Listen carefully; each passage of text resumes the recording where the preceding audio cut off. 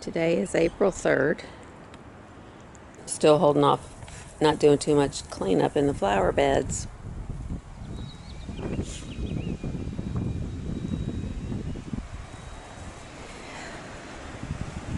It's a windy day.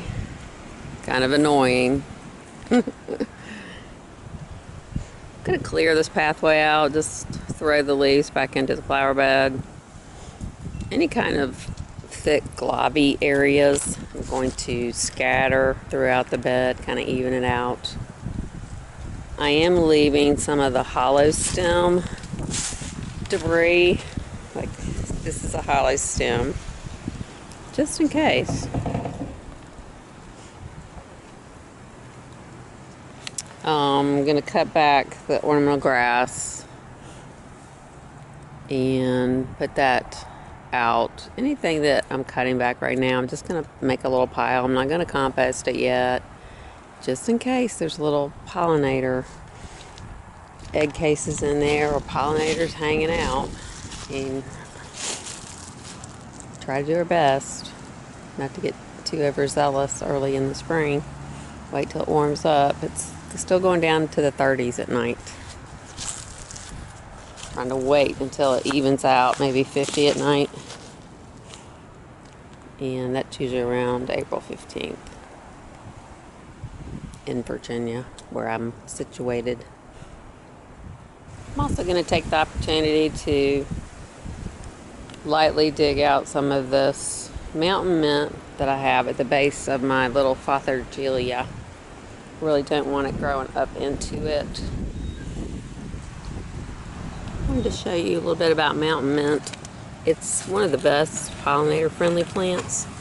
As you can see, it has runners for roots, which makes it good and bad. It means it can be fairly aggressive, but the good news is you can fairly readily just pull it out. So I've gone through with a shovel and lightly teased the top layer because I don't want to dig down into the roots of my shrub, kill it, damage it, and then it fairly easily just pulls out these runners.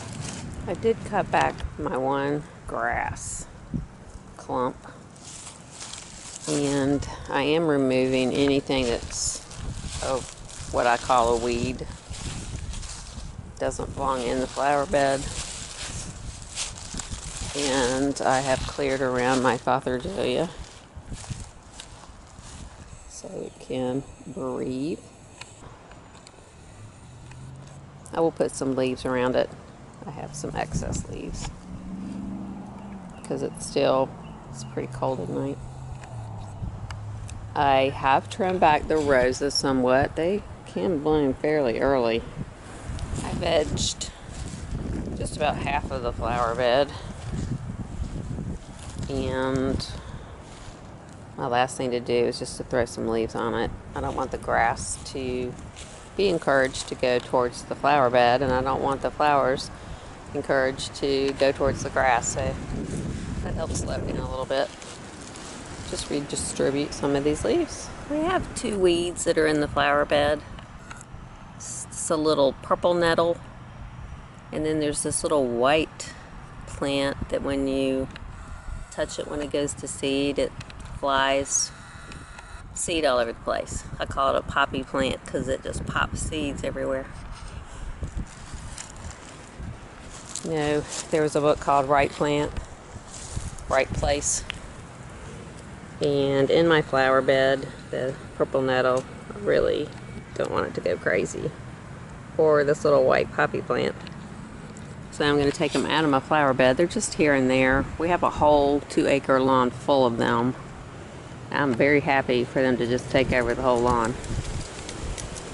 But sometimes in your flower beds, you need to control the weeds. I am letting the violets multiply in the flower bed. And that's about the only technical weed that I permit. Unless you want to call yarrow a weed, and I love yarrow, and I do have it in this flower bed. It's coming up. do have to maintain it and root it out every year, or it too can be pretty aggressive. The mountain mint likes to escape. Our lawnmower would take care of it, but I just don't want to take over the whole yard particularly. And also, like an idiot, planted vinca. I think it's quite pretty in the spring, but it's also very annoying. It's aggressive. Wish I had never put it here.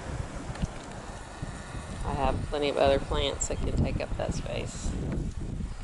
I had to cut back my cotoneaster, and I cleared my pathway. Yay!